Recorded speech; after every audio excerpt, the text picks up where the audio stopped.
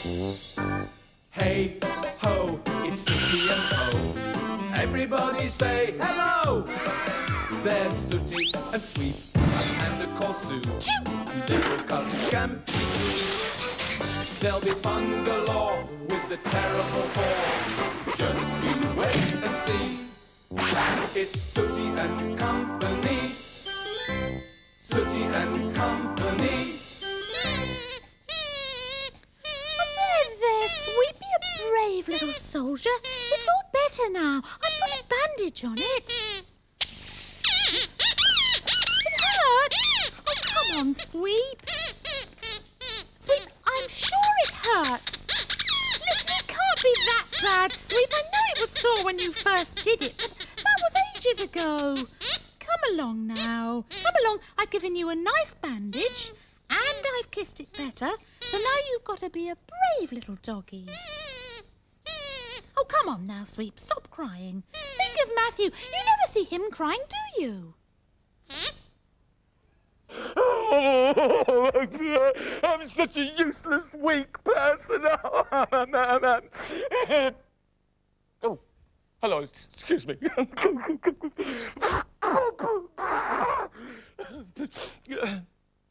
I'm sorry about that. It's not a thing that happens very often, you know, bursting into tears like that. But sometimes things, they just get on top of you. Do you know what I mean? And it's myself that I blame. I get so angry because I am such a weak, useless person. There's no point in you contradicting me. Oh, you're not? No, well, the thing is, it's Sooty and Sweep and Sue and little cousin Scampy. They got me around their little finger. They manipulate me. Many people think that it's the other way around, that I manipulate them, but it's not true. And this is the key to why I'm such a useless salesman. I am so weak. Anyway, from now on, things are going to change. I'm not going to buy things. I'm going to sell. Hello, Matthew. Do you want to buy a second-hand torch with no battery and a dodgy bulb? How much? 50p. Well... Oh, go on, Matthew. Oh, go on. All right, you talk me into it. Yippee! Oh. Ah, our little soldier is feeling a little bit brighter, I see. Where have I been? Oh, I just went to sell a piece of junk to Matthew. It's something I often do to amuse myself when I get bored. Do you know, that man is so weak, I think I could sell him absolutely anything. You bet I can't sell him that. Or that. Or that. Well, pass them up here, come on. I will have great pleasure in proving you wrong. I am born to sell, not to buy. I am born to sell, not to buy. I will not buy. I will sell. Hello there, Matthew. Now, don't you try that, Sue. Try what? Well, lulling me into a false sense of security, being all dead pleasant. And then when I'm at my weakest, when I'm at my lowest ebb, zap! Pow! You strike and sell me something useless like this. Well, if you feel like that about it, I'll buy it back from you. Here's your 50p back. What? You're going to buy it off me? Yes. What, you mean you're going to buy it, not sell me anything? You're going to buy it? Absolutely. Look. You have the money. Yes. I'll have the torch and consider it sold. I've done it. I've broken the spell. Hang on a minute. I've sold something to somebody! Yes! I've done it! I am a salesman after all! I have sold something! Sue, you will never know how much this means to me. You will never know how grateful I am. Is there anything I can do, anything at all, just to repay your kindness? Well, I was rather wondering if you'd be interested in looking over these items that I've got for sale. Yes, but of course. Well, as you can see, there's a partly eaten stick of rock. Partly eaten? Yes, and obviously the fact that someone's been eating it proves that it must be tasty. Therefore, that does put the price up a bit, I'm afraid. Well, yes, that seems reasonable. And then there's this catapult, which, if for any reason you don't like the rock, you can use to fire it into next door's backyard. Excellent. Yes, and excellent. then there's this. What? The jewel in the crown of this collection, so to speak. Oh, Sue, that is fantastic. What is it? It's a puzzle. You see, if you get the catapult confiscated because you fired the half-eaten rock into next door's yard, then you can spend the rest of the day puzzling out what this used to be. Oh, this is fantastic. How much? Well, shall we call it £2? Yeah, sure. That's a bargain. There you are. But for an extra 50p, you could buy the torch back. So you can do the puzzle in the dark as well. But hang on a minute, Sue. Just a minute. The torch doesn't work, does it? Don't be silly, Matthew. If it did work, you wouldn't be doing the puzzle in the dark, would you? Honestly. Of course. Silly me. There's the £2. There's the 50 pence. Thanks, Sue. Yes, yes, yes. No. It seems that I'm a sitting duck when it comes to people selling things to me. Oh, and here's another sitting duck. Derek the duck, actually. And Sweep and Scampy are puzzled at his strange behaviour. What's got into you, Derek? Says Sweep. But it's not a question of what's got into him. It's a question of what's got under him. Look at that. It's Sooty pretending to be an underwater diver. Do it again, says Sweep. So Sooty sinks once again beneath the waves of the mighty ocean. And just as he does, Sue walks in. All right, so who said I wouldn't be able to sell that rubbish to Matthew? Look at this, £2.50. It was like taking sweeties from a baby. That man is so weak. I reckon even you two could sell things to him. Oh, bless their little cotton socks. They're such simple souls. Oh, yes, a bit like you, actually, Derek. Except that, you're more peaceful, aren't you? What a nice, calm life you must lead, never upsetting a soul.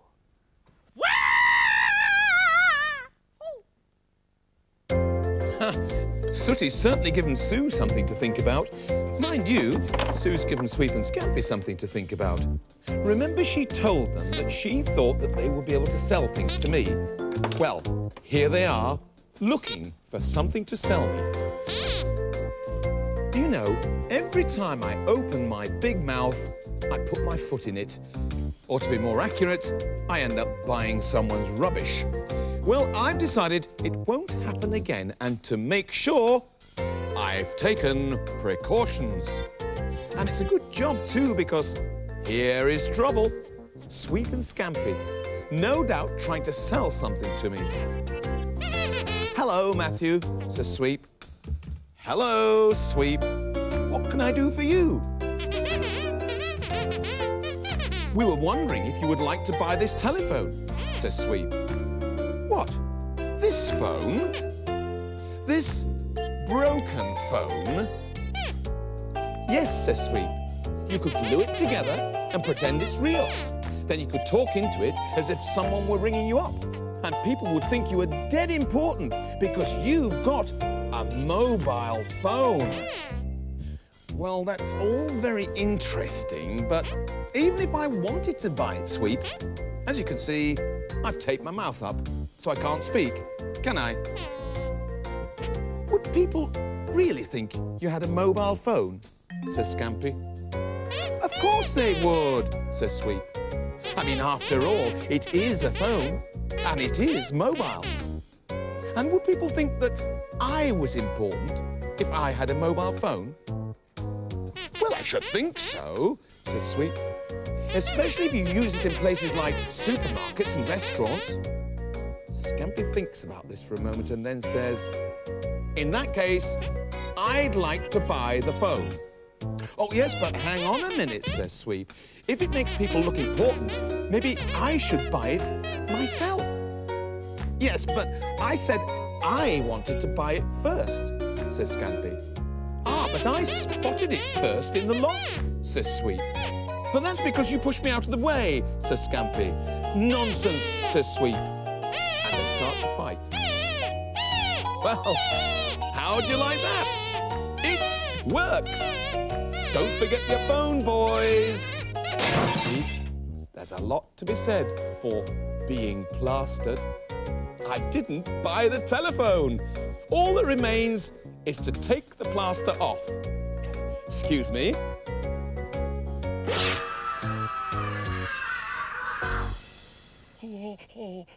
I nearly ripped my lips off. Yes, but look on the bright side, Matthew. What? You need never put lipstick on ever again. Yeah, very funny, Sue. Well, don't worry, because it won't ever happen again. In fact, that is it now. Never again. I will never buy anything from anyone ever again. What? Will I buy this box of paper clips? Box of paper clips? Are you deaf for something? Look, I just said I will never buy anything from anyone ever again. Look, I've already bought a load of junk off Sue. Look at this, and rock, and I don't know what on earth that is. And if I hadn't been wearing that thing, I would have bought a load of junk off Sweep and Scampy as well. It's only the plaster which... Oh, Sooty, you're crying. Sooty, don't cry, please, please. What's the matter? You're a dreadful salesman. No. You're not a dreadful salesman. No, please. It's me that's a dreadful salesman. You're a great salesman. You can't even sell a box of paper clips. What are these paper clips? Yes, you can. You can't. Sooty, you can. No, please don't cry again. Oh, these paper clips. These paper clips. Oh, why didn't you say so? I've been looking for a box of paper clips like this for absolutely ages. These ones. How much are they? £1? Oh, that's a bargain. Don't cry. Please don't cry. The £1. That's fantastic. Well, there's the £1. Wow, what a salesman. Wow, what a worry. What? Oh, see you later, Matthew. Why, where are you going? Oh, we're just popping down to the sweet shop. Listen, try not to buy too many things whilst we're out, will you? OK, Sue. Look.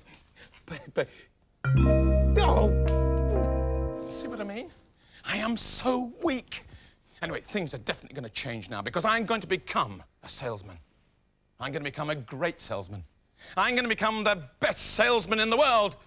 I can see it now.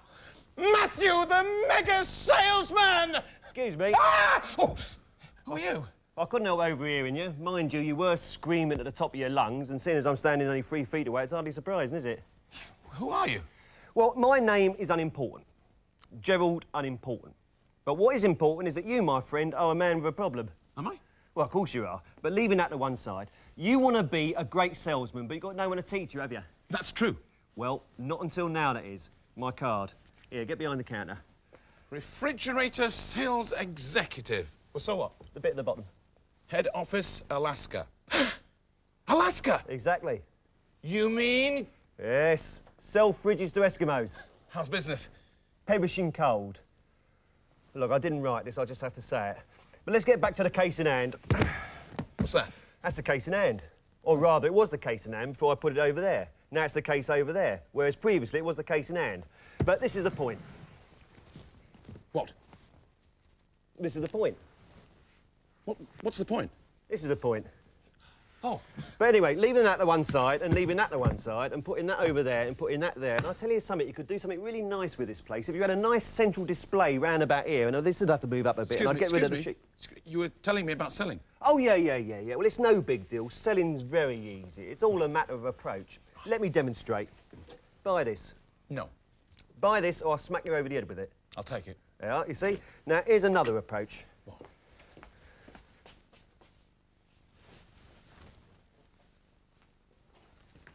You see, that was a completely different approach. Now, here's another one. Would you like to buy this umbrella off me? Not really. Give me one good reason.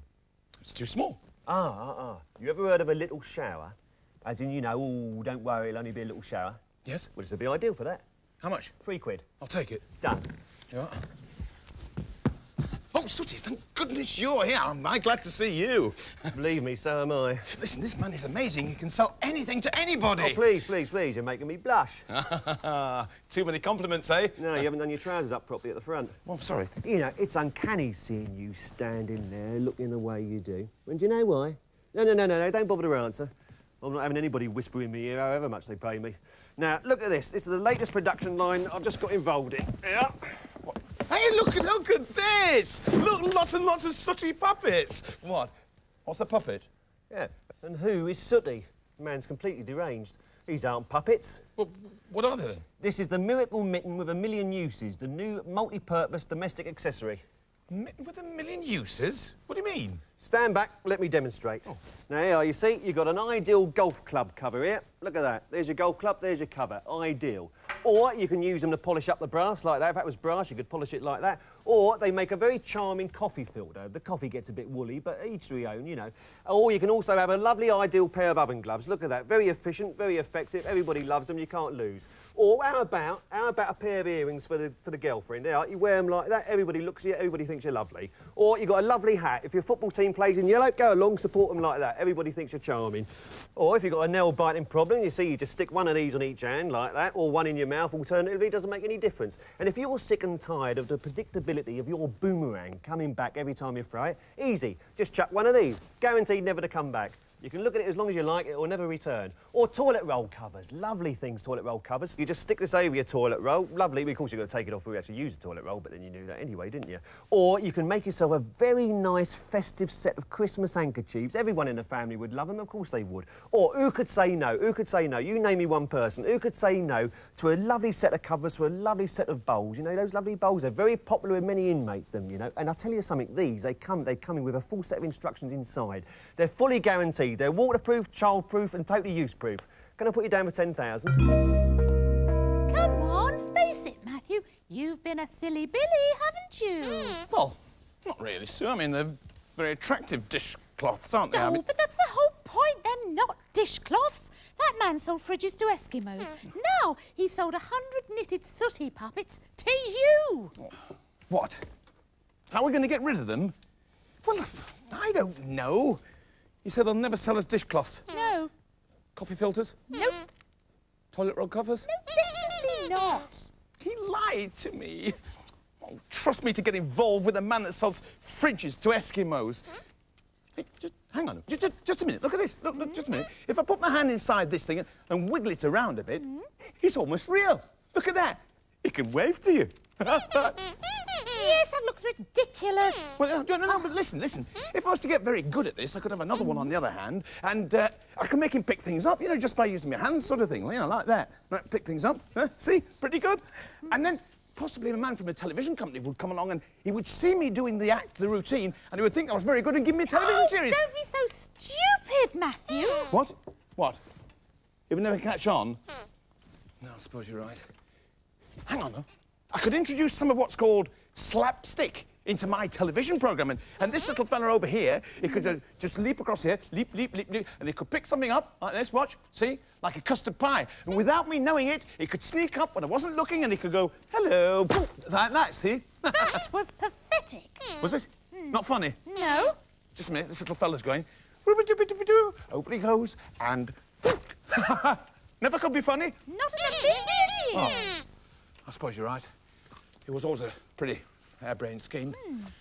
Anyway, it was my fault. I better collect this lot together and put it all in the dustbin. It's rubbish. Not so fast, Matthew. I've got an idea. Well, look at this. Sooty, Sweep and Scampy arguing about the mobile phone. I expect you think that whilst they're doing that, I'm somewhere sulking about the fact that I bought all those useless things from that fridge salesman. Do you? Well, if you do, you're wrong. What? Oi! Come here, you lot. You think I bought a load of junk from that fella, don't you? You think I don't know what to do with it, don't you?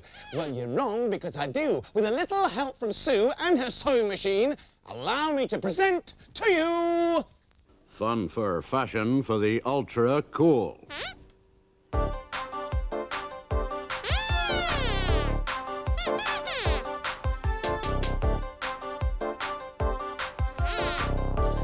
As you all know, fun fur is the fashion statement of the moment. And what we have here is the ultimate fun fur coat with matching hat. It's warm, it's hard wearing, it'll turn heads, and it'll certainly get a laugh at the bus stop. It gives a new meaning to bearing it all. This Sooty ensemble is better than 100 dishcloths. As a matter of fact, this Sooty ensemble is 100 dishcloths. Ladies and gentlemen, boys and girls, from Matthew's Fashion Parade, bye-bye, everybody. Bye-bye.